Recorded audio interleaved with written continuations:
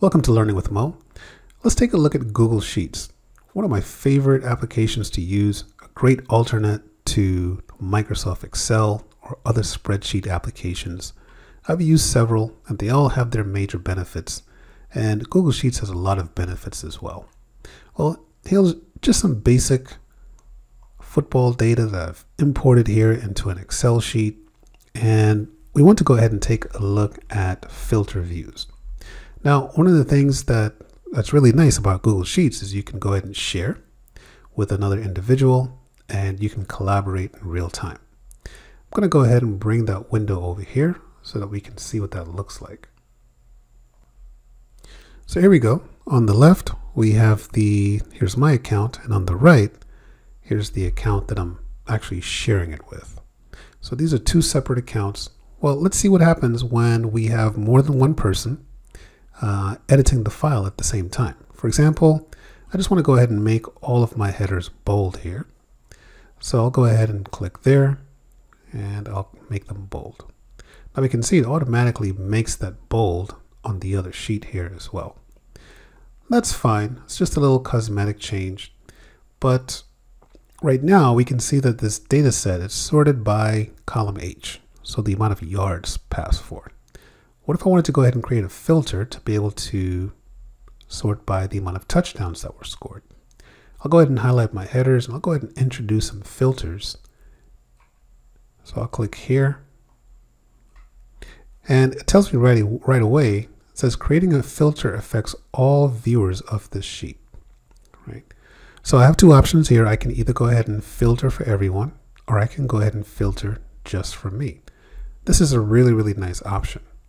Now, the best thing we can do is to just filter for you only.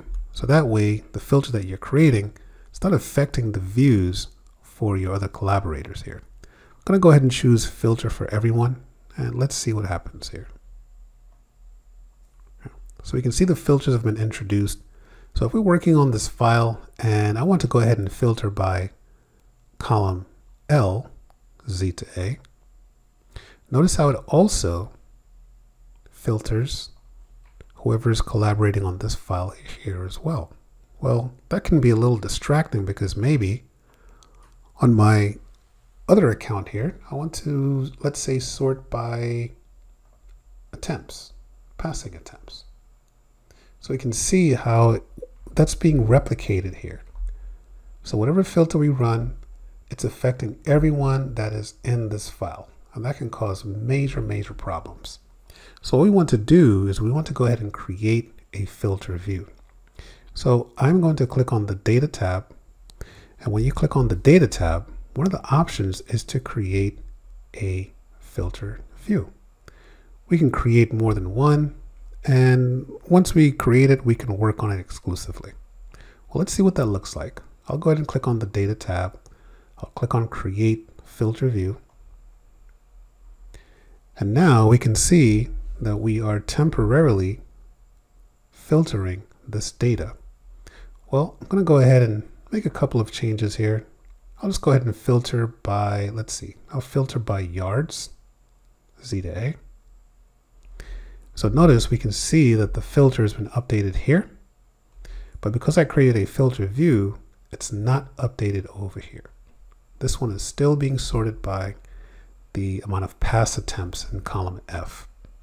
Now what I can do is I can go ahead and save this view. So I'll click on save view and I'll give it a name. And I sorted this one by, let's see, by yards.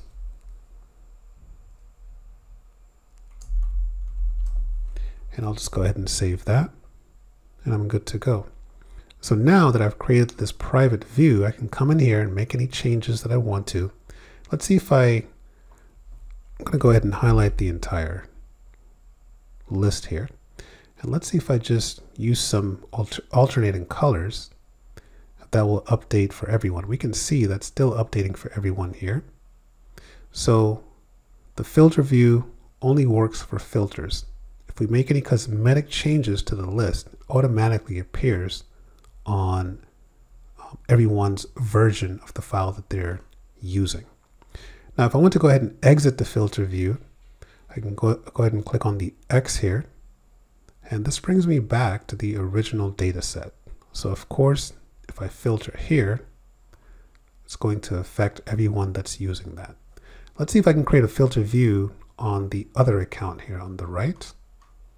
So my menu is condensed here. I need to go ahead and find it.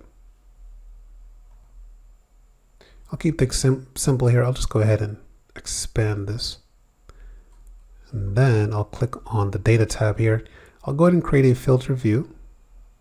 And for this one, I'll just go ahead and sort by, let's see, I'll sort by yards per game. And we can see it's filtering here, but not on the other account. I'll go ahead and save this view. And I'll just call just Y per G for yards per game. I'll go ahead and click save. And I'm good to go. Now I'll go ahead and press the exit button here. And now I'm back collaborating with everyone else as well. So this is a really, really nice tool and a major benefit of collaborating on a spreadsheet file in Google Sheets.